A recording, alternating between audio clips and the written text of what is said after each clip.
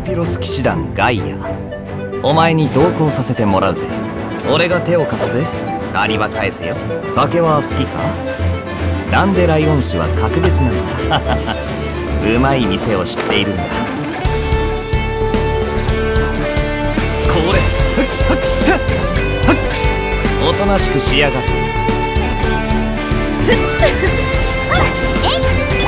こいつはどうだ。この瞬間お前は永遠を手にする。刺激的だったぞ。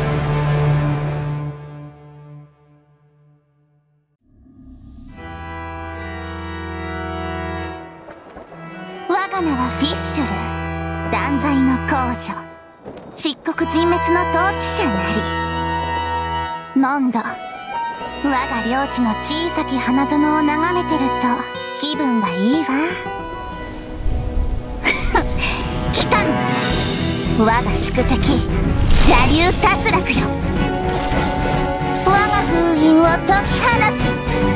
千年の戦い、今終止符を打ってあげる。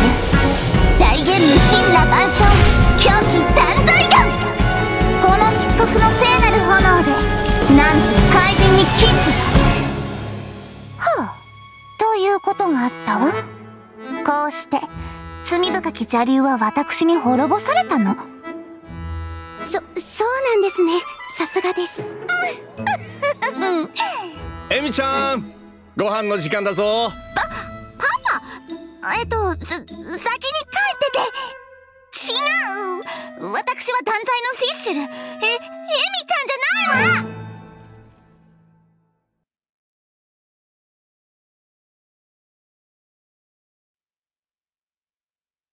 近頃、意図深き邪悪がモンドの表層に潜みうごめいている。私の眷属漆黒のカラスにネームに隠れた真実を探させようかしら。ええ、使い走りはこの私。お嬢様は動きません。標的捕捉。猶予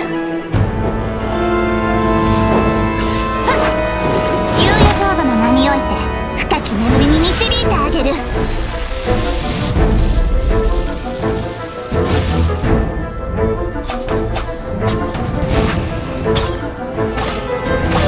散りなさい、我が宿敵よ。罰を受けよ。断罪の目が永遠の勝利を見たわ。なぜここに？私一人で断罪できるわ。それより火をつけたから早くその雷で。凡人も運命を告げる制裁の行く槌を欲するのよ。参りますよ。お嬢様、こたびの報酬はこの私が取りに行きましょうか。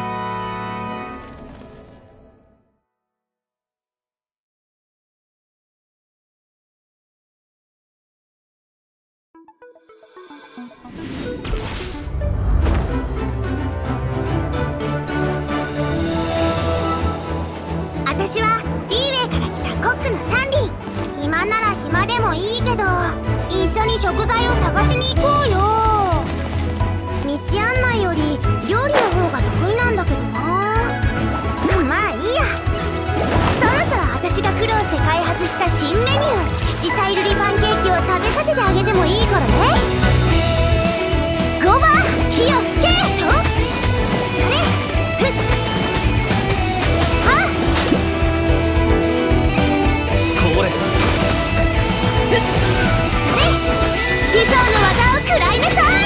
ふっこれ気持ちいい。力がみなぎる。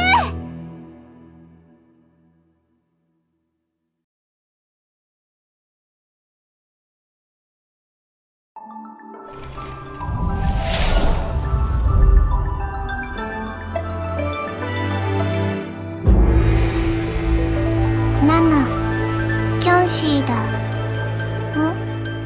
あとなんだっけ。雪だるま作りたい。付き合ってくれる？涼しい、気持ちいい。手をつないで吹き飛ばされる。諸行無常生々流転。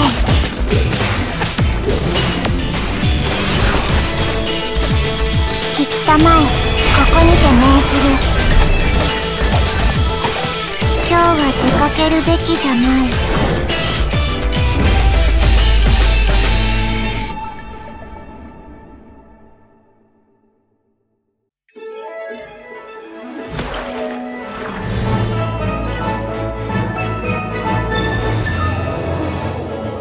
私の名前はアストローギスト・モナメギストス、偉大なる先生術師モナっていう意味です。器具の修繕費、予約したプラネタリウムの残金、どれを先に支払うべきでしょうか。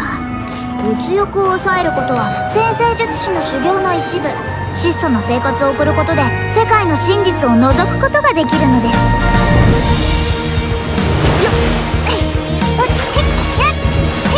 運命の虚栄。運命が水面に映るのです。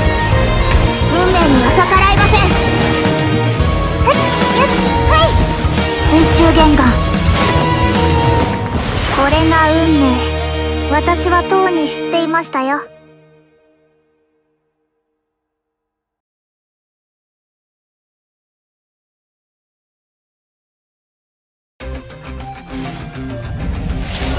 私は国聖リーウェ七世のユーヘンよ。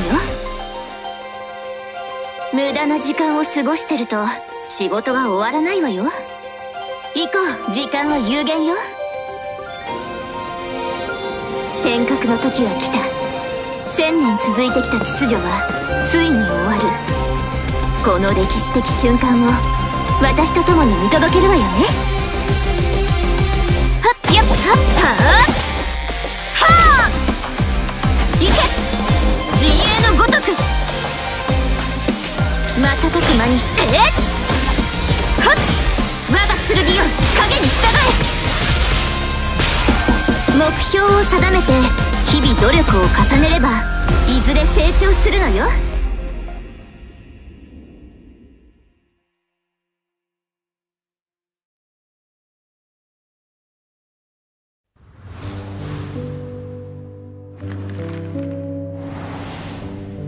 僕が話すは1000年も前の物語。ダンディライオンが貴族を退け、セピロスが形を成した。流浪してきたボレアスが狼の森に住み着き、死風が流れる中、生まれ変わった自由の都は復興を待ちかねた。風神がセピロスたる狩猟を訪ねると、志賀騎士は虫の居所が悪いようだ。赤髪の少女はリスを追い払うかのような仕草で、歌を聴いている暇はありませんと風神のおかげで雑務に追われている様子。風神は放浪の漁師を訪ね、おとなしく魔人の天性を抑えるよう説くと、ボレアスは威嚇するよう雄たけびを上げ、邪魔な詩人め、かような話は我に言え。風神は最初の眷属を訪ね、氷雪を吹き飛ばし、草原と自由の民を守ろうと助力を申し出る。しかし巨竜の思っていた神の助力とは、応援しながら琴を奏でることではなかった。真面目にやれ、バルバトス。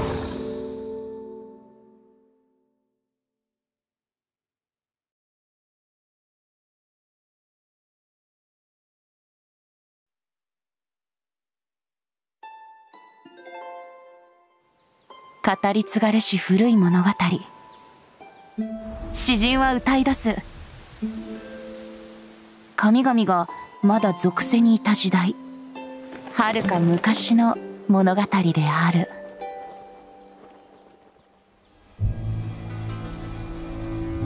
おや、一日中世話しない不自由な労働者が銀融詩人の楽しみを邪魔する気かい？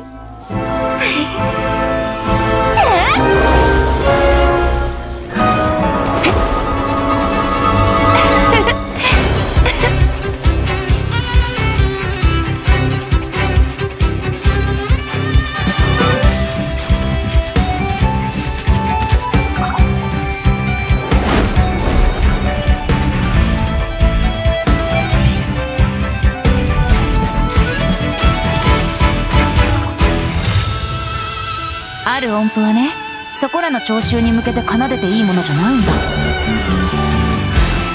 好天の風を呼んでしまうからね。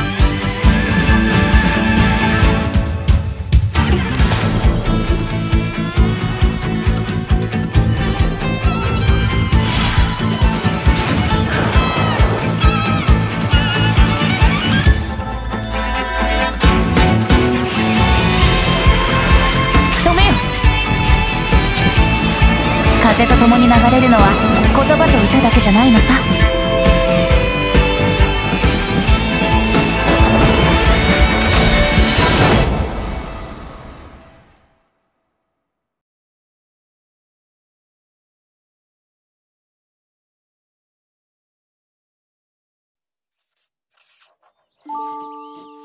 旅人さん、秘密を教えてあげる。実はね、夜になるとモンドにはお化けが出るんだよ。誰にも教えないでね。みんなが眠った後に暗いとこから湧いて出てセピルス騎士の姿で人を騙すの。クレイはね、管制室からその足音を聞いたからドアはドカーンと爆破して悪い奴らを追い払いに行こうとしたんだけど、クレイの目の前に現れたのは神団長で捕まっちゃった。本当に本物かな。絶対誰にも教えないでね。お化けの話はガイアお兄ちゃんが教えてくれたの。クレイだけに教えてくれたんだよ。ガイアか。クレイが堂々と反省室から脱走できるよう仕向けたのか。最近騎士団は子供の教育に甘すぎるんじゃないかしら。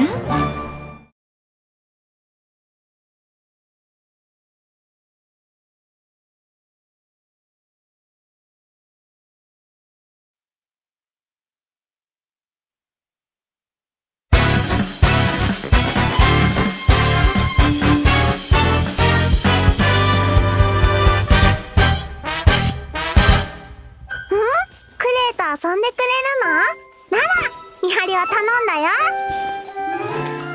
神団長が来たら教えてね。出発！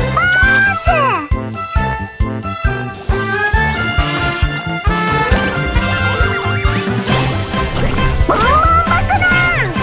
お魚をドカーンする爆弾じゃなくて火力増加型だよ。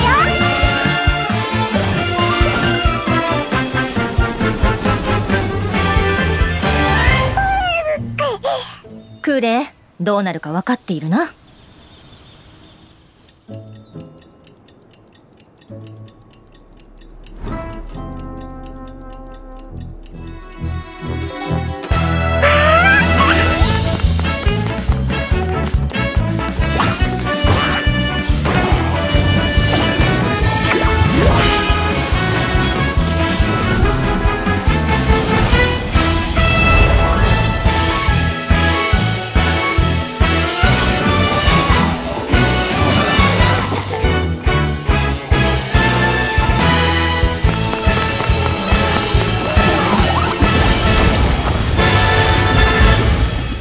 一緒にお魚をドカーンしに行こうね。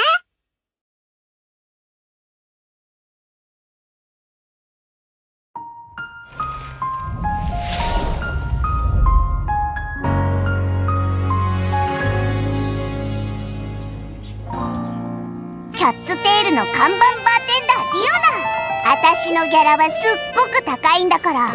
耳と尻尾はアクセサリーなんかじゃなくてカツレイン一族の血統の象徴よ。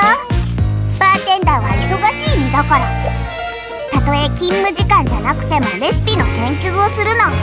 だから用事がないのに邪魔しないで。ターゲットロックアップ。ごーい。私を甘く見ないで。反省しなさい、酔っ払いさん。別にあなたを待ってたわけじゃない。ちょうど休憩中だったの。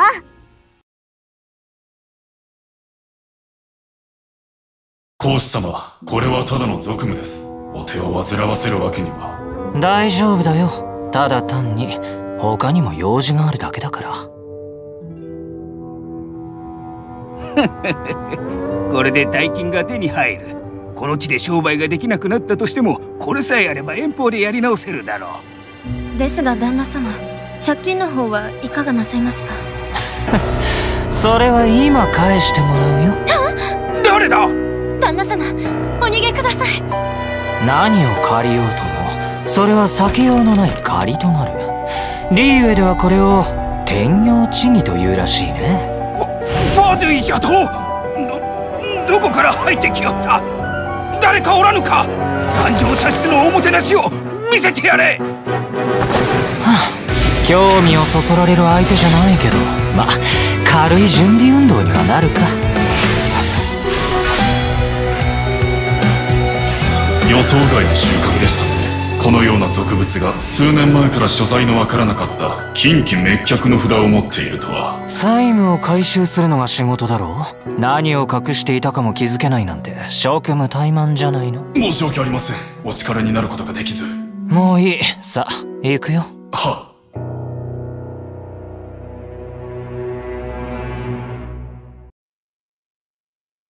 ダラガーやシストゥラ、ずいぶん長いこと故郷を離れているせいか、あの寒空が懐かしい。知っているだろう、俺は退屈な日々が嫌いだって。幸いなことにリーウェにはあらゆるところに導火線がある。こうして火をつけてやれば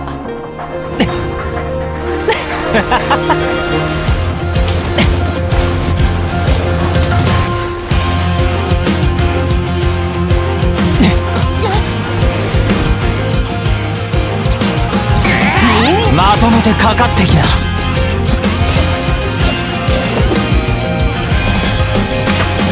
刺激が足りない。まあディナーの前のおやつとしよう。そろそろ締めか。スキュリそうかな。賢い者は軽率に七へと足を踏み入れはしない。勝って当然の結果だけど手加減はしないよ。というわけで兄ちゃんは野暮用でしばらくリーウェで暮らしている。ああ、トーニャ、どうか安心してくれ。上皇が望む未来、スネーシナヤの望む結末が必ずやってくる。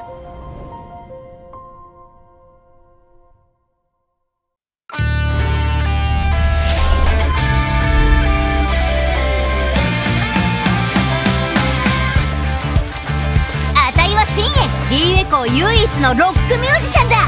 最近コンサートツアーをやろうと思っててな。場所はあんたいろんなところを巡ってる旅人だよな。あたいをその旅に加えろ。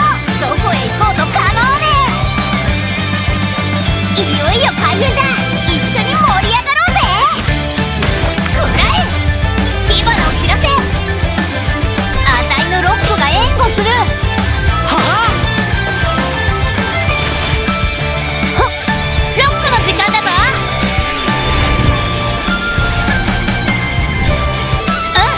このリズムだ。熱々の絶好調。今度のステージを楽しみにしてな。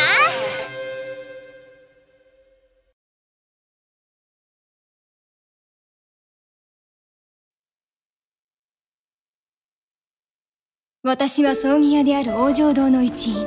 名乗るほどのものではありません。こちらにいるのは往生堂で最も物知りな滑稽、勝利先生です。このよどまり石、小さくともその品質は本物だ。逃すには惜しい一品だろう。さよう。風車アスターを陶器に貼り付け焼いたのか。面白い。炎により花びらは灰になるが模様となり陶器に残っている。この発想買うに値する。さよう。これほどまでに形の似た石箔は珍しい。そもそも採掘自体が難しい鉱石。買うべきだ。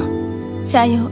最上級のよどまり石、工芸品の陶器、2組の石箔。葬儀屋のお嬢さんに風車アスターを1輪。そう言われ受け取りました。勝利先生は不思議なお方です。Xianglingがいるときは新月軒や瑠璃亭ではなく万民堂に来るべきだと言っただろ。はいはい、俺はどこでもいいよ。それよりここも箸しかないの？リーユへの美食を楽しむには箸の練習をした方がいいぞ。勝利さん、今日はおすすめの清泉町の豚肉があるよ。山椒豆腐の定食とどっちにする？どっちも頼もう。シャンリンの新メニューを祝うためスネージナヤの習慣にのっとりチップを渡した。勝利先生は損得を気にせず情を重んじる気前の良いお方ですが、その気前は結局王城堂が背負うことになります。ですが今回の請求も北国銀行が持つことになったので助かりました。いらっしゃい。このかんざし以外ならご自由にどうぞ。なぜこれは売らないのだ？ああ、これは妻の薬を買うため金に困った男が質に入れたのだよ。取りに来るまで保管しておかなきゃならん。ほう。倍の金額でそのかんざしを買い取った。かんざしを返した上にその生活費まで。葬儀屋のお嬢さん、この件は内密にどうか経費で落としてくれ。おいしいものをご馳走しよう。はあ、まったく勝利先生に関わると大変なことばかりです。それは書物に記されたかつての理由へのことです。海は妖魔に侵され、山は水地に奪われました。それに対し元王帝君は1000人を召集し世界を取り戻そうとされたそうです。伝説によりますと帝君がその時に放った言葉は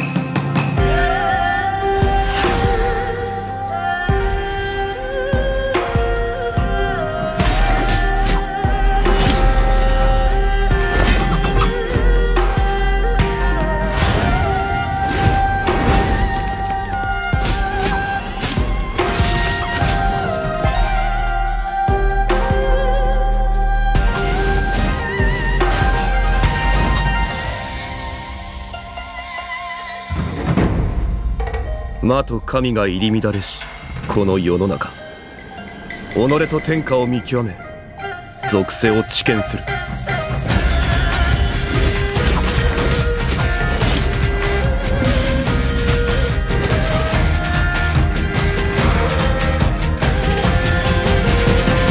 天道万象。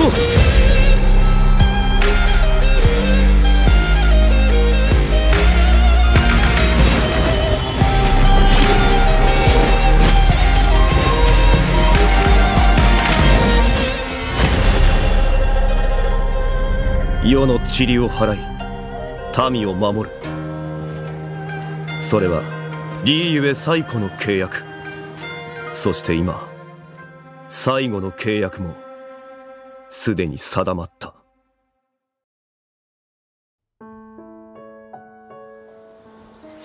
錬金術は万象の真理に触れる見業。君と僕が研究する生命の課題においてスケッチはとても重要なんだ。アルベド先生は興味のあるものだと驚くほど絵が上手になりますよね。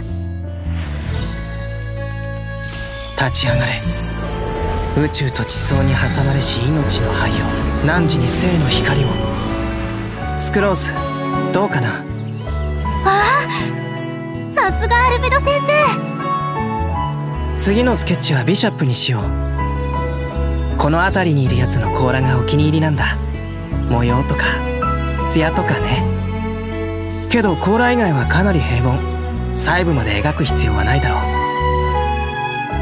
う。よし、できた。宇宙と地。待ってください先生。アルベド先生、やはりあれは存在してはいけないものかと思います。禁忌の領域です。そうかい。先生はいつもそうです。興味あるものには驚くほど熱心なのに、そうでないものにはすごく冷たい。ですが今回は興味をなくすのが早すぎます。スケッチ1枚完成させる時間にも満たないじゃないですか。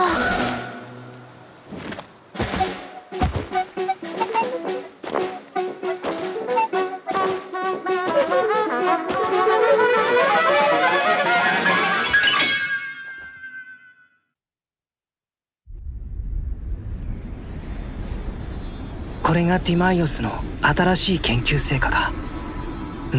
確かに褒めてやらないと。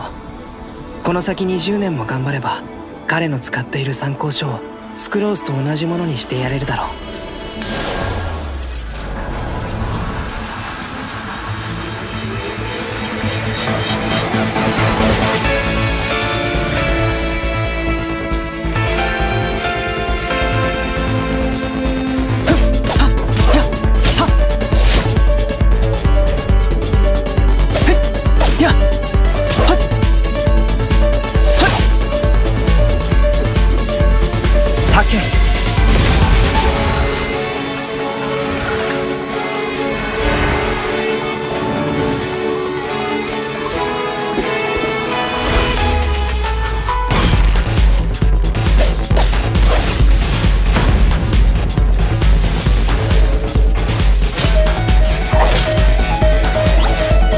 今こそ誕生の時。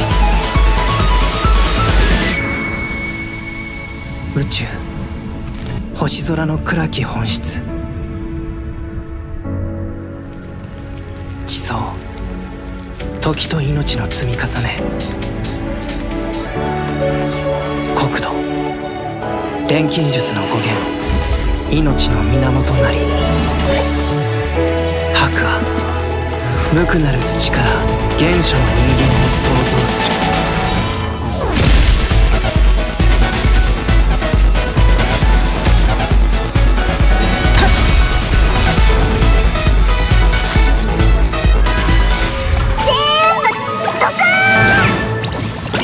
クレイ、元素クルーシブルに投げちゃダメだ。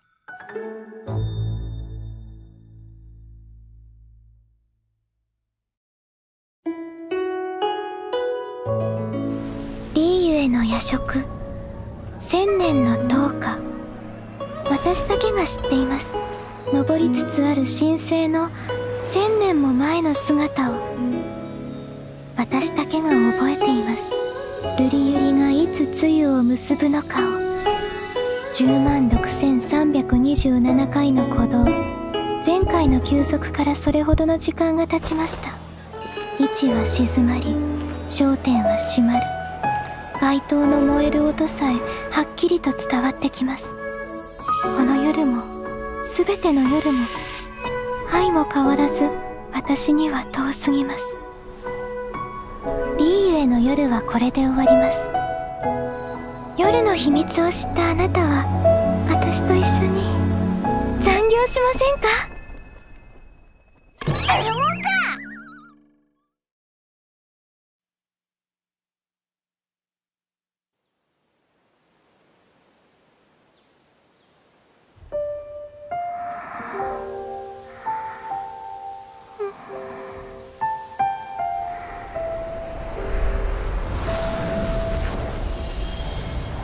スイートフラワー、ものすごく糖分が高い植物です。食べ物としてはヘルシーではないですが、見ていると穏やかな気持ちになります。ですからこの花畑を踏みにじることは断じて許しません。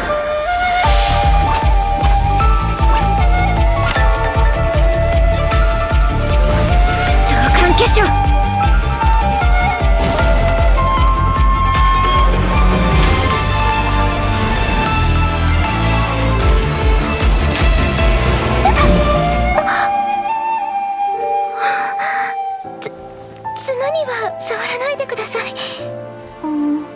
ここで寝ちゃダメ。あれ？私寝ていましたか？さっきのは夢だったんですね。風雪の祝舞、瑠璃のように落ちなさい。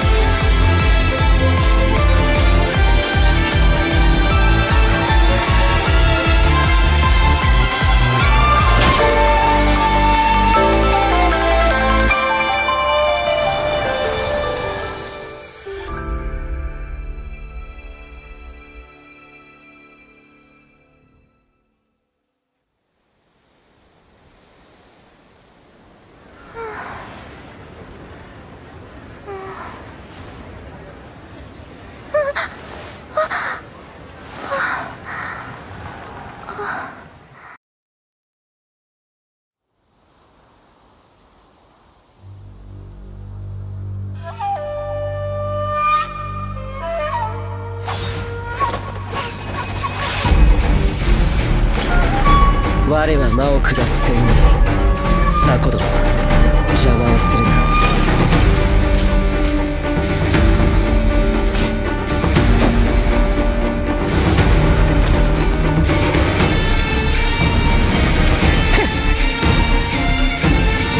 取るに足らない。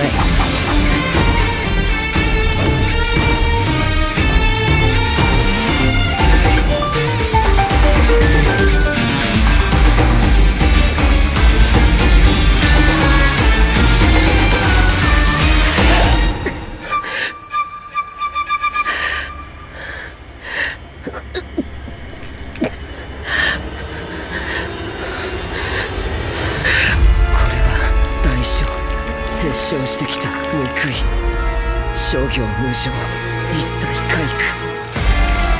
だが我はすでに覚悟している。骨将よ、根絶しろ。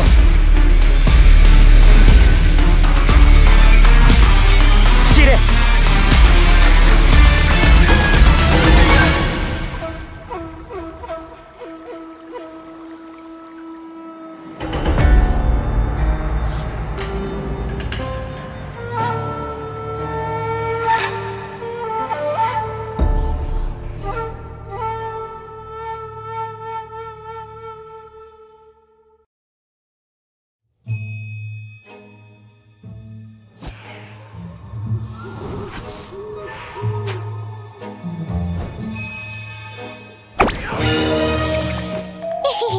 驚いた？こんな夜遅くに何しに来たの？ここはあなたが思ってるほど安全な場所じゃないよ。私は王城堂の同主フータをあなたを送ってあげる。ああ、そっちの意味じゃなくて賛同を送るって意味ね。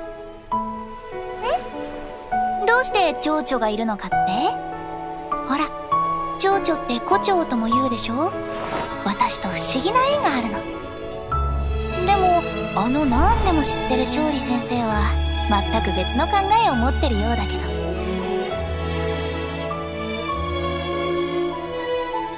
さて、もう少しで安全な場所に着くよ。もう危ないところに行っちゃダメだからね。もちろん冒険が好きなら私は止めないけど、だって冒険者は王城堂にとって一番の有料顧客だもん。だからサービスしてあげる。そうだ、旅の仲間はいる？2人目からは半額だよ。ねえ、お得でし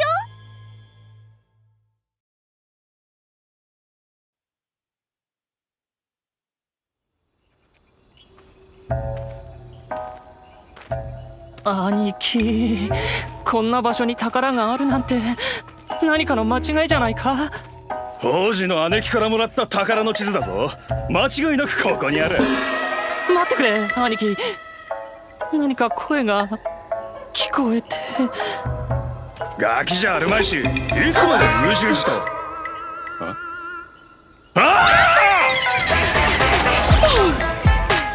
兄貴、やっちまえ。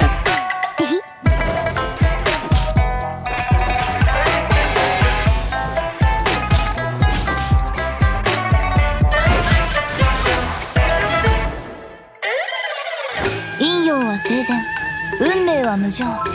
蝶の火を借り、汝の道を示さん。ほんとつまんない人たち。ファードゥイなんかをからかう趣味もないし、このまま倒しちゃおっか。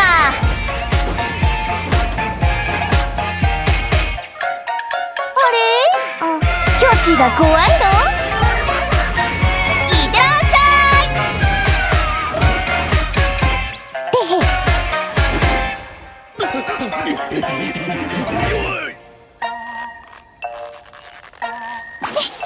あーばよー。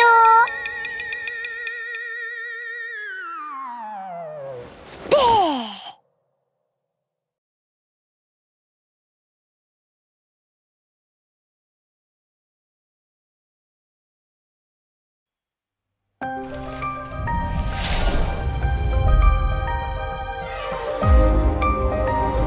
私？ただのつまらない人間よ。見ての通り教会も仕事も好きじゃないし、あのシスターたち本当に鬱陶しいわね。私がここにいること絶対に教えないでよ。祈りなさい。神や他の誰かのためでなく自分のために。ほっ、そこ。はっ、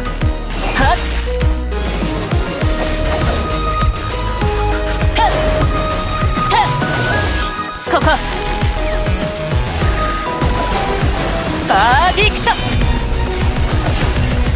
震えなさい。何でもいいわ、残業以外ならね。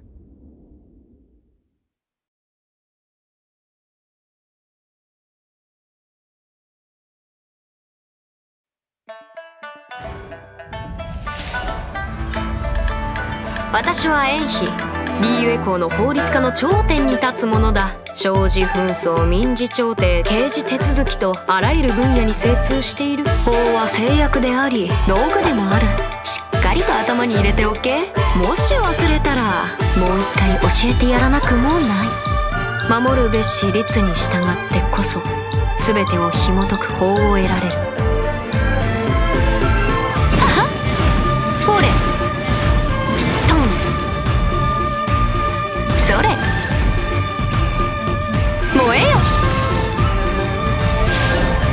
そこだ。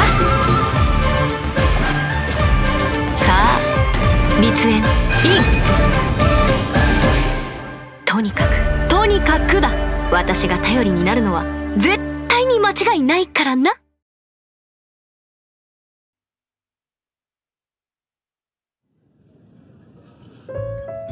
あ、私と相席してくれて感謝するわ。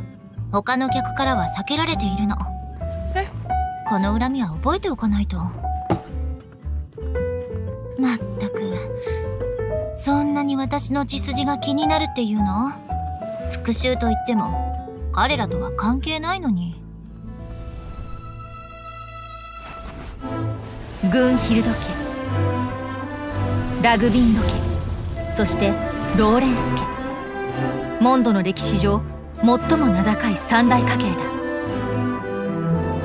そのうちローレンス家は欲望に目がくらみ、貴族によって支配されたモンドは暗黒の時代に突入した。その後バネッサ様が旧貴族を退けセピロス騎士団を設立し、ローレンス家は没落した。それから1000年もの間、彼らの復讐の炎は未だ消えていない。ただ旋風を巻き起こせていないだけなのだ。そして真にローレンス家に致命的な打撃を与えたのは、波花騎士と呼ばれ最も才あるローレンス家のエウルアがセピロス騎士団に加わったこと。いつもは復讐の2文字を口にしているが、時間が証明してくれるだろう。彼女が誠実で心優しき仲間であると。ちょっと、レディーが話をしているときはお酒を置いて目を見なさい。君も貴族の礼儀作法を学ぶべきね。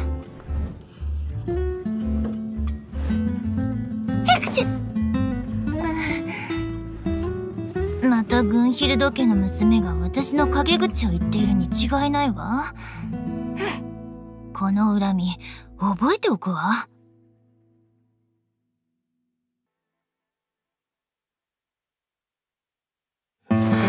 祭礼の舞第3幕、輝く職工。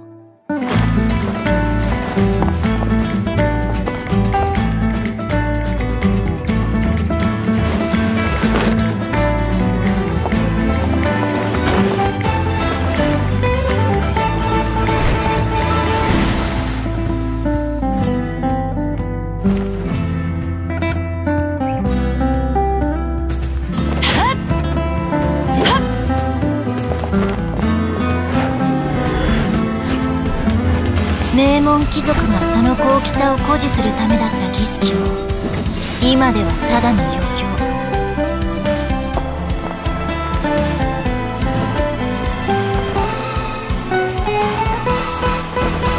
憲兵王を立つ。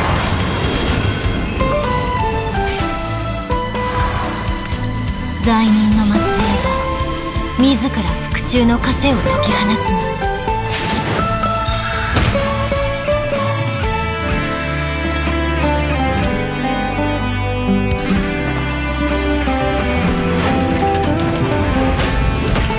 決闘せよ、砕け散れ。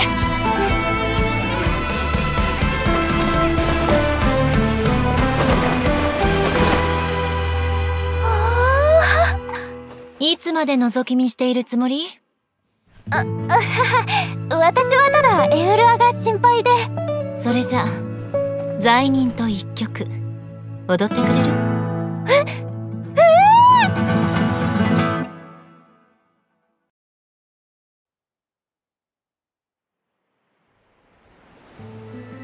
波のさざめきは竹林の葉がすれ合う音とかすかに似ているでござるな。カズハ、私が危険を冒してまであんたを船に乗せたのはそんな言葉を聞くためじゃない。承知しておる。しかし大戦前の月明かり無下にするわけにもいかぬ。酒があればさらに良かったであろう。大戦だと？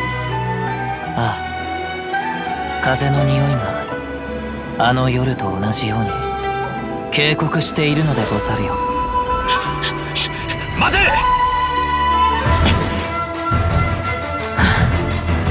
約束の航行まであと一歩であったが結局は避けられぬということか。メガリレーだ。貴様の神の目を渡せ。拙者を見逃しておれば苦しまずに済んだであろう。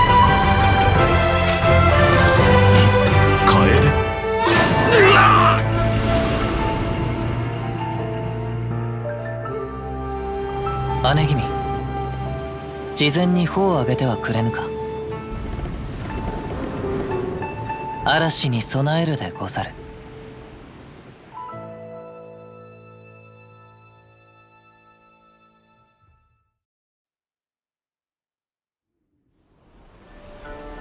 雲高き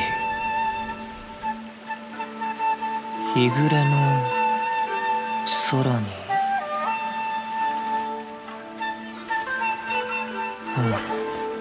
続きは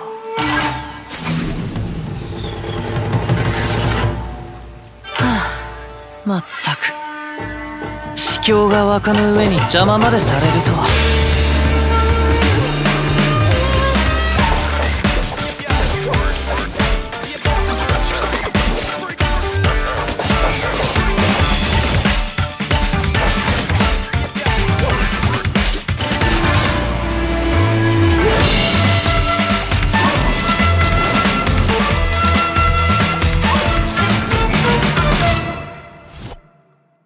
姉君、稲妻人である拙者を信じてくれるというのであるか。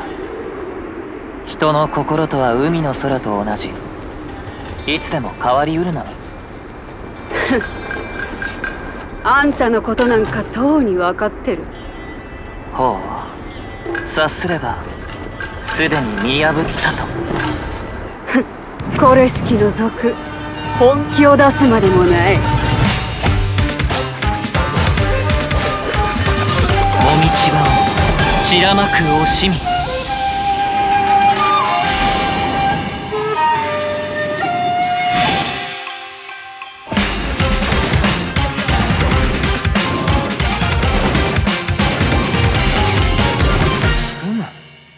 続きは心もゆとしよう。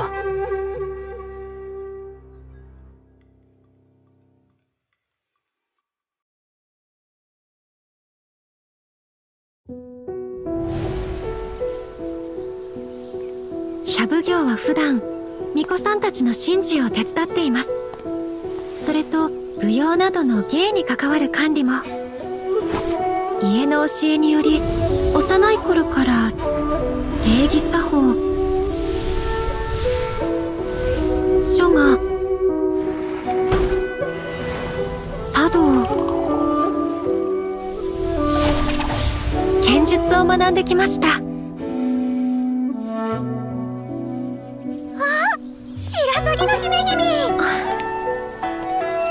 の施設のおもてなし、お疲れ様です。ええ、あなたもご苦労様です。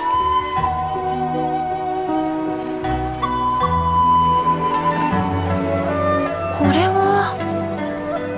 ええ、祭りでかぶるお面です。ほら、もうすぐ開催されるでしょ。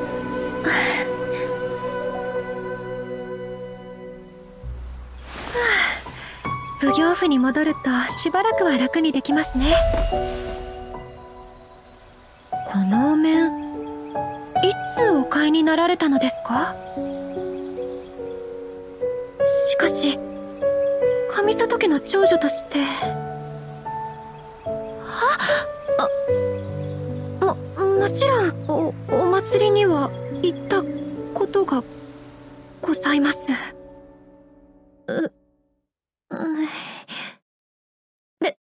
はお互いに身分を隠していきませんか？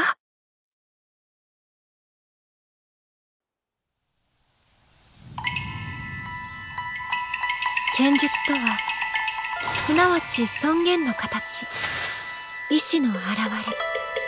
刀を持つ者の心は性質を保ち、その人たちは雷のように素早く、氷のように凛々しくあ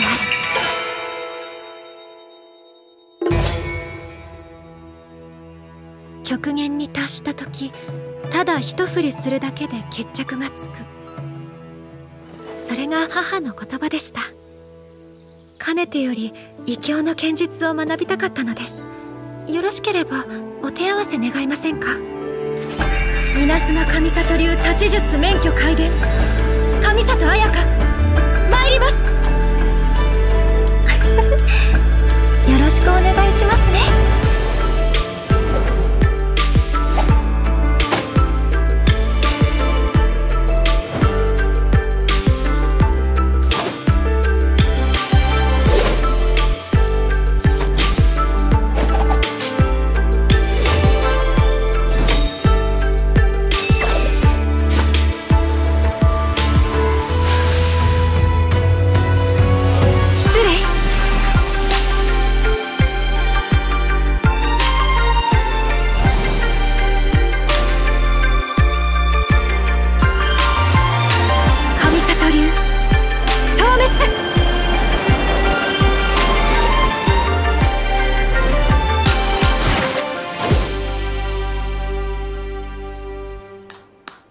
さすがはお嬢、相変わらずしなやかで華麗な動きだけど、力が入りすぎてる。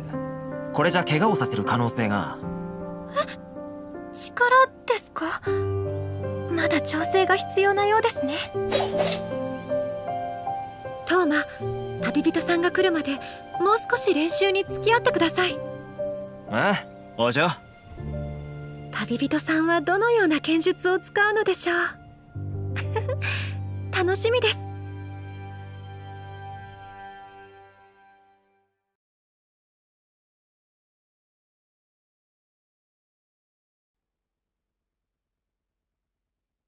確認完了。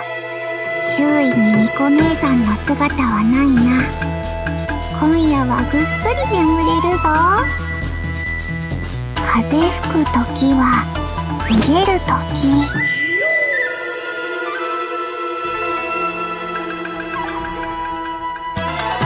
週末版左右参上。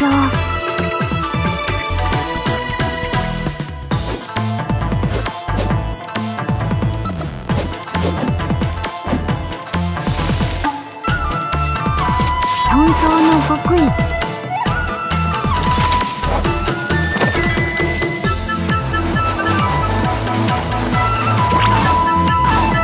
出てこい。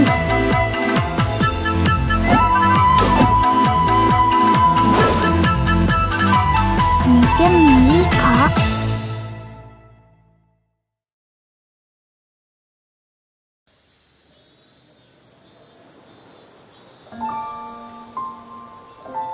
鳴上島の夏の象徴？ん？なんでそないのこと聞くんや？トーマのやつに言われたんか？せやったら周りの人に聞いてみ。鳴神島の夏の象徴か。その答えはそうだね。誰もが知っていることだろう。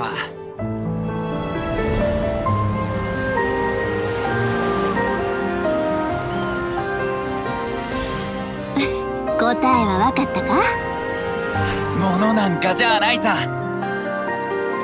彼女がいなかったらつまらない夏になっちゃう。もちろんあの子さ。そう、鳴神島の夏の象徴はな、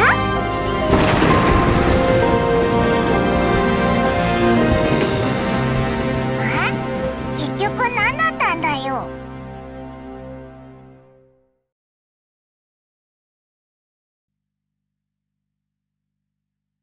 父ちゃん、はよ起き。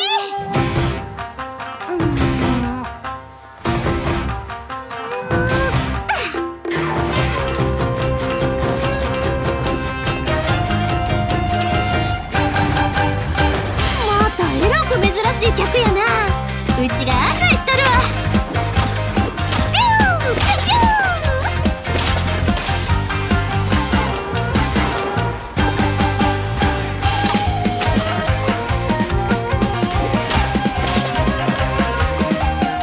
1、2と3、ダメやー。もう一回や。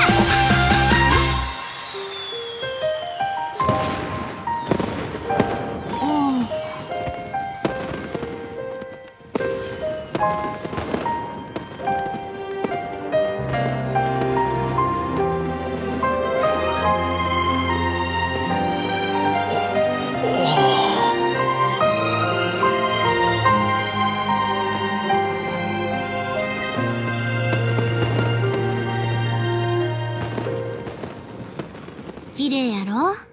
ほな、飽きるまで見せたるわ。祭りの開始や。ドドン。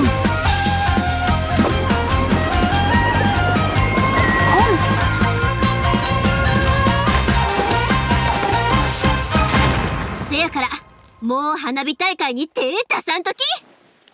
ただ改心したいっちゅうんなら、おどけながら子供たちの前で鬼のふりして花火大会を盛り上げてくれたら見逃してやっても。よいみや、もうとっくに行っちゃったよ。は？うちの話最後まで聞きや。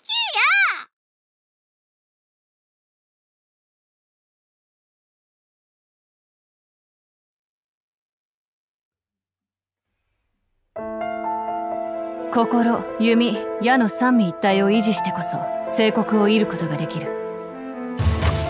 聞こえたか？雷鳴は将軍様の意志だ。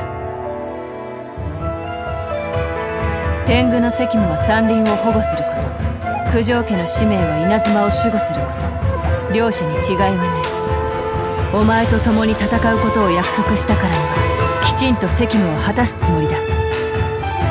私が稲妻を永遠に守護し、鳴神の意志を遂行するものだということだけを知っていればな。神であろうと鬼であろうと、敵であれば排除するのみ。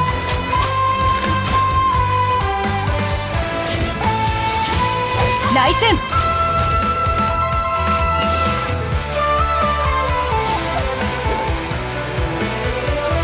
天なる来光！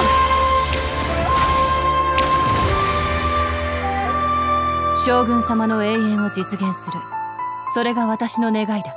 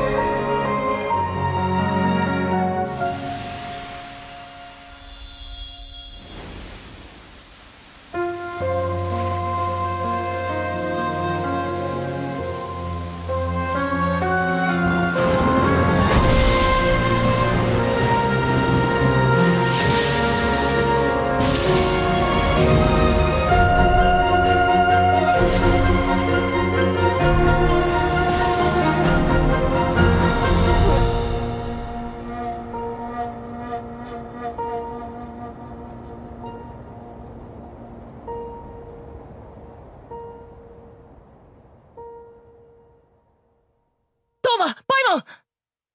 ここは。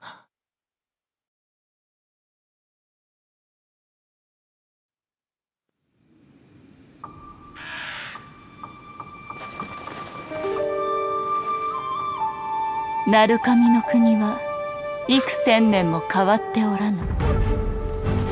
家々と路地の集う場所、そこに雷電将軍は座しておる。そこから属性の愛別陸を見下ろし、目に映すは刹那無常の風。紫電輝く稲光の力が種々幻の夢をも操る。無意味な執着も無妙な渇望も儚く消える白露を払い、将軍が追い求めるのは無念無臭の永遠である。永遠のみが天理に最も近づけるでしょう。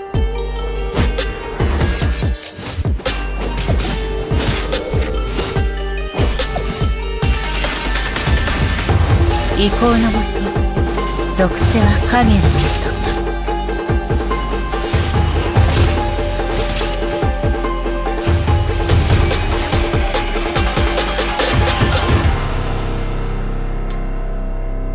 幻とは浮世。本質にすがってこそ存在せし者。静寂こそ本質。宝永の下に隠されし永遠無我の境地。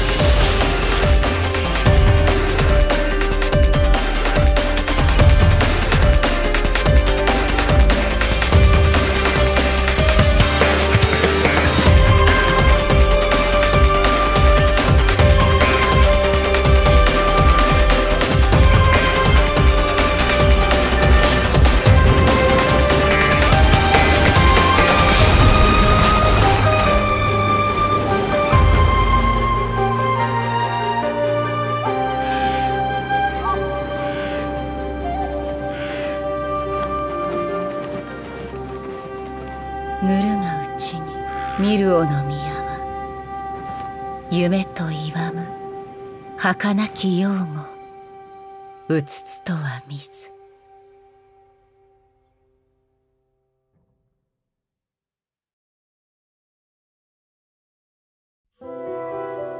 聞いたか、あれが新しい荒人神の巫女。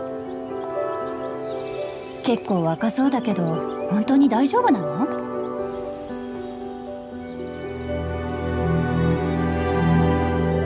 覚えておきなさい、ここみ。荒人神の巫女になれば渡積島を託されることになる。今後は人々の期待に応えられるよう励むのじゃ。そう、私は統治が得意ではありません。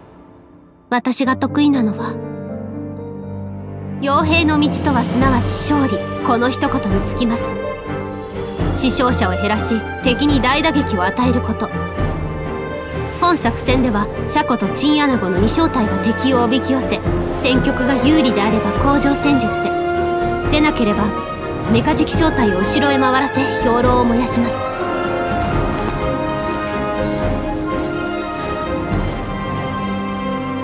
立派な渡積島の指導者、私にはまだまだです。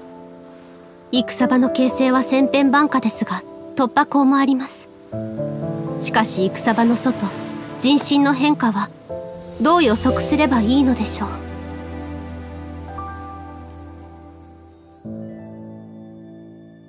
時間があるときに産後宮へ来てお話ししませんか？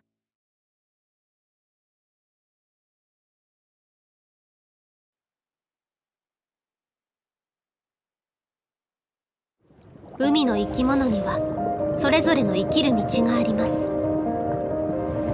強大な個体を前にした時、魚の群れはかわそうとしますが、運が悪ければ食べられてしまうでしょう。そのため弱者である魚類は一致団結し、強大な魚群となって互いを守るのです。これこそが弱者としての抵抗。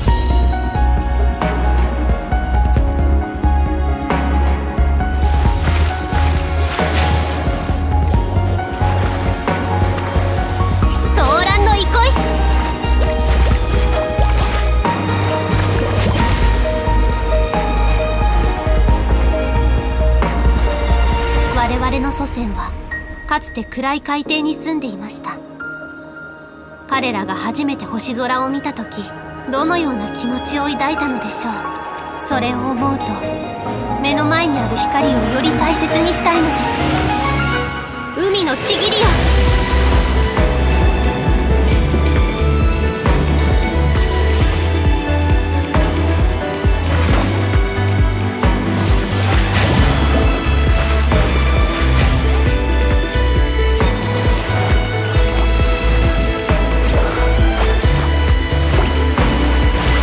両軍のように団結すれば弱者も強者に勝てる。それが渡積島の生きる道、そして皆さんを広い海へと導くことこそ、荒人神の巫女としての責務なのです。